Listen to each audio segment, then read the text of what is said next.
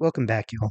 In this video, I'm going to be making potassium nitrite from potassium nitrate and lead using heat. Potassium nitrite isn't used as often as sodium nitrite because the former is deliquescent, while the latter is just hygroscopic. Deliquescence is a property of some substances having such a high affinity for water that they absorb moisture from the atmosphere and form solutions.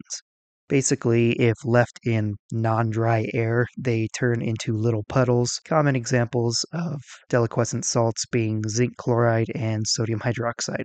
Hygroscopy is a step down from deliquescence, that is, hygroscopic substances do absorb water from the air, but they don't readily dissolve in the water that they absorb. In general, nitrite salts, usually sodium nitrate, they're used in food preservation, most notably meat curing to give meat a pinkish red color, to produce diazodyes, to treat cyanide poisoning, and a lot more. If you want to read more about nitrite's uses, check out the Wikipedia page for sodium nitrate since it is the more used salt. If you do check it out, there is a subsection on people using it to commit suicide, which I won't go into, but because of a lawsuit brought against Amazon last year, it got a lot of attention.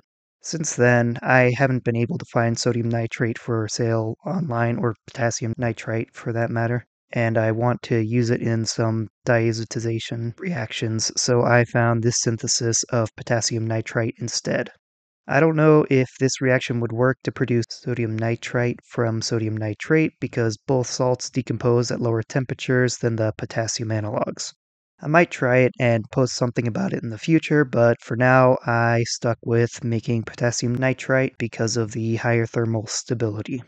One indirect way to make sodium nitrite from potassium nitrite is by using it to convert an alcohol like isopropyl, butyl, or amyl into the respective alkyl nitrite, isolate it, and hydrolyze it with sodium hydroxide to get sodium nitrite and regenerate the alcohol.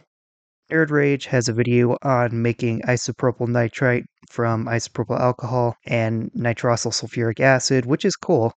It's an interesting way to do that without a nitrite salt, which is more typical, but they're just not as accessible as they used to be. He also posted another lab notes video covering him failing to hydrolyze the isopropyl nitrite, which he did with sodium hydroxide in methanol.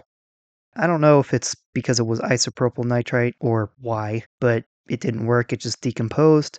I don't know, maybe isopropyl nitrite's thermal stability is lower than the higher analogs like butyl or isoamyl nitrates.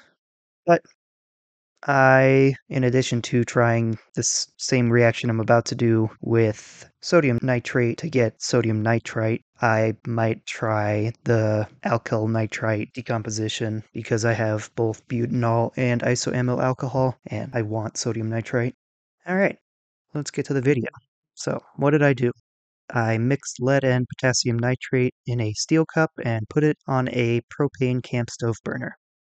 I also used 2 propane torches to speed up the heating.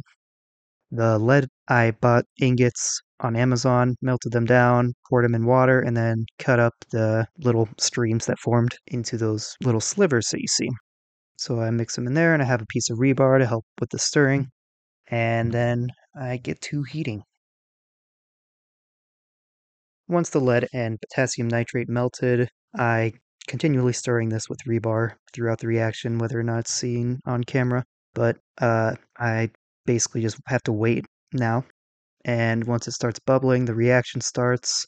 The color change is the main indicator, other than the bubbling, of the progress of the reaction. So lead 2 oxide, which is what's formed in this reaction, has 2 polymorphs, a yellow one known as litharge and a red one known as massicot. The red form is produced at lower temperatures, the yellow form is produced at higher temperatures. I think it's 489 degrees is the transition temperature, but it starts off red, and as the reaction proceeds and it gets hotter, it turns yellow. You'll see this shortly. The procedure I used said to first heat it at a low red heat until the lead becomes, for the most part, oxidized, and to oxidize the remainder to increase the heat to visible redness and keep it there for half an hour. I don't have a proper furnace, so I didn't do that. I just did it until it went chunky. Afterwards, I tried to pour it into some water, but it was pretty much all solidified at that point, so it didn't work. So I dumped water into the cup to extract the contents. I dislodged the lead oxide with a chisel and a hammer, and then went to filtering the solution. I spilled some, but not very much, and I just washed the paper towel with water a couple times and it seemed to get anything out of it. After filtering, I'm left with this weirdly fluorescent neon yellow solution, which is kind of weird, and transferred it to a beaker. And I'm going to weigh the lead oxide later just to see how much of that I got. I set up a CO2 generator from calcium carbonate and hydrochloric acid, bubbled it in, and the CO2 reacts with any soluble lead salts that formed in the reaction, along with some contaminants from the steel cup. It's mainly lead though, which is why the precipitate is white, because lead carbonate is white. Well, it's basic lead carbonate, but whatever. Then I filtered it, and I had a less fluorescent solution, which is good, but now it's about to get ugly because I bubbled hydrogen sulfide generated from iron 2 sulfide and hydrochloric acid into the solution, which, because potassium nitrite is basic, it forms some sulfides when it runs out of metals to react with. Metal sulfides are notoriously insoluble other than alkali and alkaline earth metals. So this is just to remove those impurities that weren't fully removed by the CO2 bubbling. The sulfides that precipitated were too fine to filter thoroughly, so I boiled the solution and allowed it to cool to get the particles to agglomerate and become filterable. This worked pretty well, and I filtered it. I boiled down the filtrate, let it cool, filtered it again, and bubbled more hydrogen sulfide through the filtrate. This was a mistake in retrospect, and all it did was introduce more sulfide impurities, as can be seen by the color of the solution darkening. I'm pretty sure they're just polysulfides, but those will mostly get removed later. So I moved on.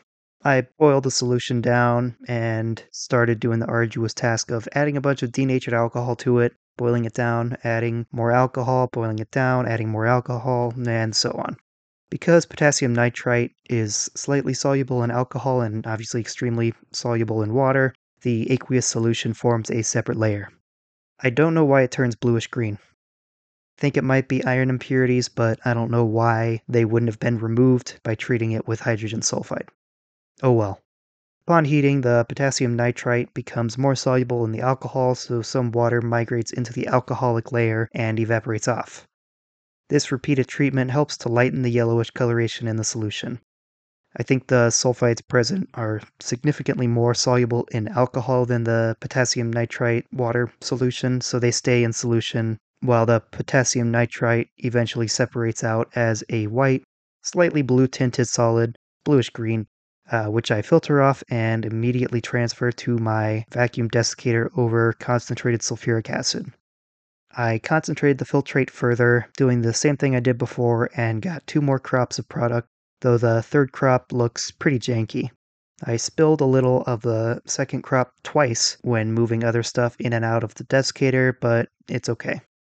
Second and third crops are usually less pure, so I wasn't too worried about spilling any.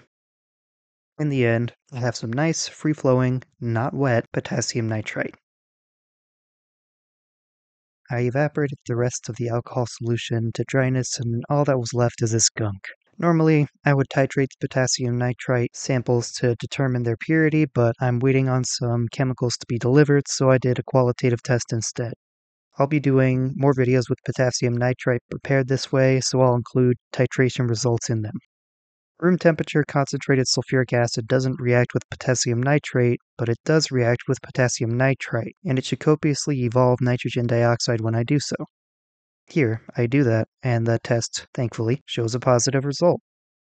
Because I spilled some of the potassium nitrite in the desiccator and it got in the sulfuric acid, some nitrogen dioxide was evolved and contaminated the second and third crops of the salt. Both still gave positive test results upon the addition of concentrated sulfuric acid, so all the crops contain mainly potassium nitrite. The combined weight of all 3 crops ended up being 61.73 grams and assuming 100% purity, even though the second and third crops definitely aren't, represents a 72.31% yield. I'm very happy with this given the rough reaction conditions and the cheapness of the starting materials. The lead oxide and unreacted lead mixture weighed 217.15 grams. Based on the 72.31% assumed yield, I calculated that the mixture should have weighed 219.45 grams, but I couldn't chisel all of it out of the steel reaction cup, so I'd say it's close enough. The lead oxide is also useful for me because it's amphoteric, meaning it can react with both acids and bases, so I can readily prepare many lead compounds from it. Metallic lead is far less reactive and thus harder to make some compounds from directly. That's about all I've got. Thank you for watching. Like, comment, and/or subscribe if you want to, and I'll see you in the next video.